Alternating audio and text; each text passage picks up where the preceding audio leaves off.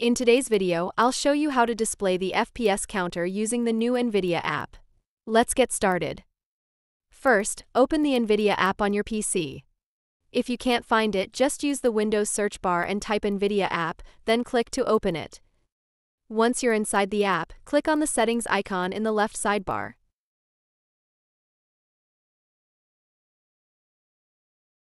Here, look for the NVIDIA Overlay option. Make sure the toggle switch is turned on. Now press Alt+Z on your keyboard to open the side overlay menu.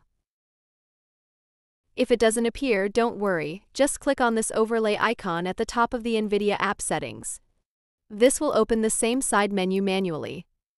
Next, from the left side overlay menu, scroll down and click on Statistics. Here, turn on the option Show Statistics in Heads-Up Display. Once enabled, you'll see the FPS, CPU stats appear on your screen. You can also change how the FPS info looks by switching the Statistics View mode. Change it from Basic to Advanced, or choose any layout you like. If you want to hide the FPS counter later, simply press Alt+R, and it will disappear instantly. And that's it.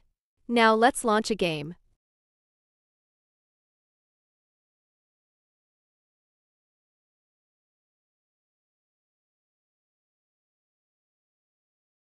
As you can see, the FPS counter is working perfectly while the game is running.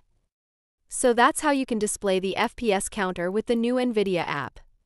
If this video helped you, don't forget to like, share, and subscribe for more quick tutorials like this one. Thanks for watching.